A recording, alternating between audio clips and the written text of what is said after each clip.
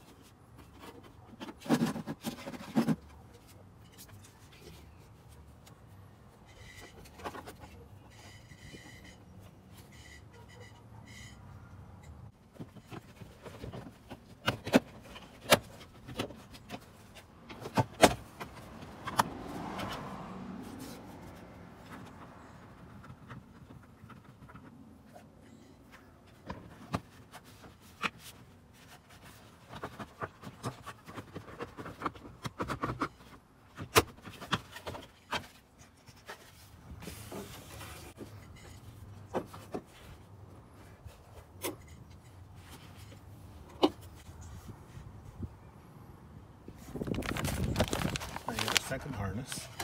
That's the one that has the plug. It's going to go to your compressor. It looks like this. This is the one you want. And get an extra wire, about 14-16 gauge, kind of long, about the length of the firewall.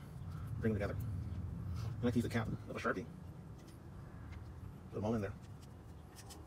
Sure they're in there. Get some silicone WD-40 and spray inside that little. Now you take your Sharpie, shove it in there.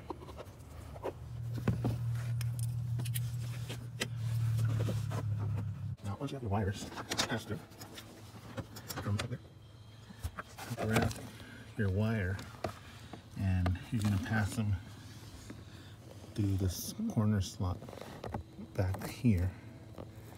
It's just the right amount of room. I'll show you what I did.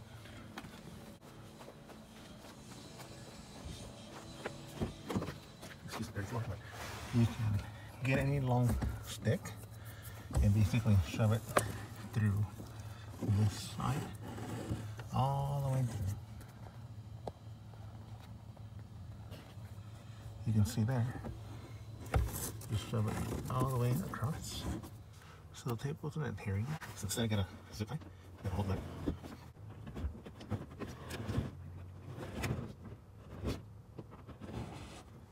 Okay, so you can see the wires are here now. They held on. And now for this side, this is where I'm going to run my switch. You can just put your hand back here.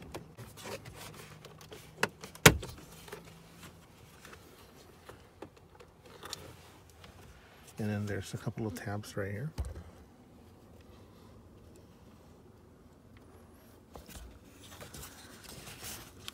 This tab, just push it down. And that's it. This button pops right out. Like so. And here is the original button. Now, one of the other issues with the ARB switch is that it's a little too big. They make aftermarket switches as well that you can put in here that are more appropriate size. But personally, I like the ARB itself. I just like to use it. The downside is that it doesn't really fit. It's too large, so you actually have to bore this open a little bit. Some people will not want to do that. I personally don't mind. So you can use a Dremel. I have a bit right here that I use, and then I hook it up to my drill, and that way I can control the power a little better. And then you just start grinding and smoothing this hole out right here. Keep in mind this is reversible, so if you ever want to put the blank one or a factory switch, you can no longer do that because of this, so something to keep in mind.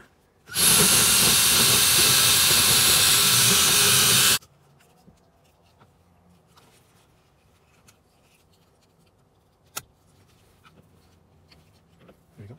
It is in.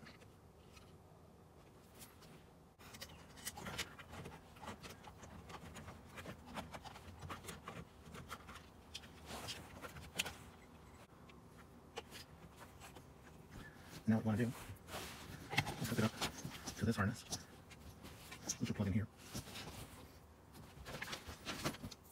with the switch.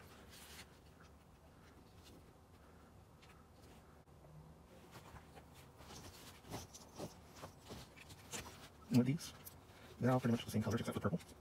And purple just goes with red. So, looking at it this way,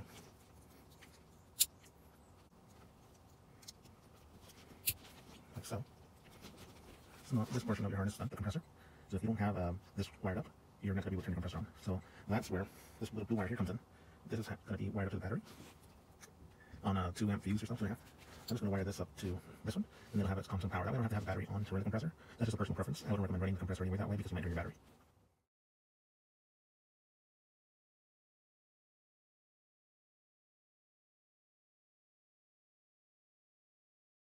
To the main portion of your harness, and you look for your isolating switch.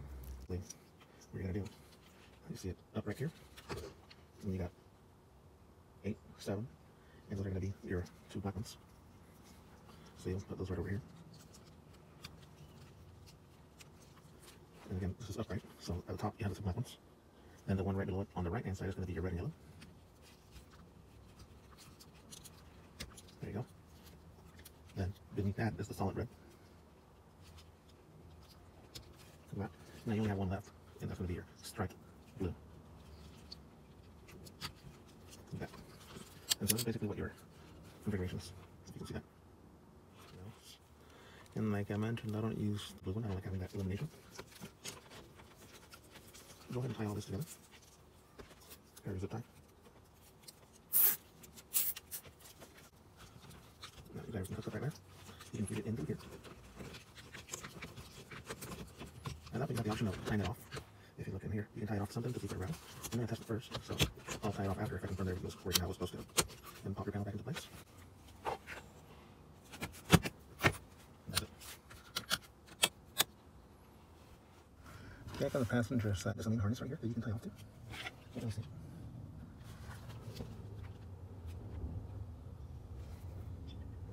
And then that way, you can put things out of the way. And then you can install this cover. Just like so.